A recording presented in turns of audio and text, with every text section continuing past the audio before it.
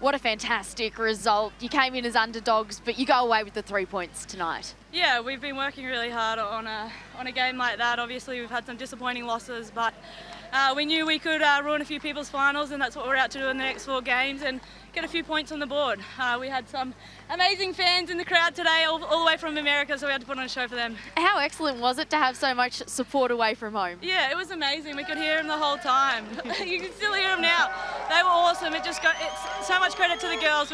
We worked our absolute bum off today, and I'm so proud of them. How much more satisfying does it make it, given you were coming off that 8-2 loss almost 2 weeks ago now? Yeah, that was obviously a really disappointing loss, and we knew we had so many things to work on. So we came out there and proved how good we are, and unfortunately it's just taken us this long to show it.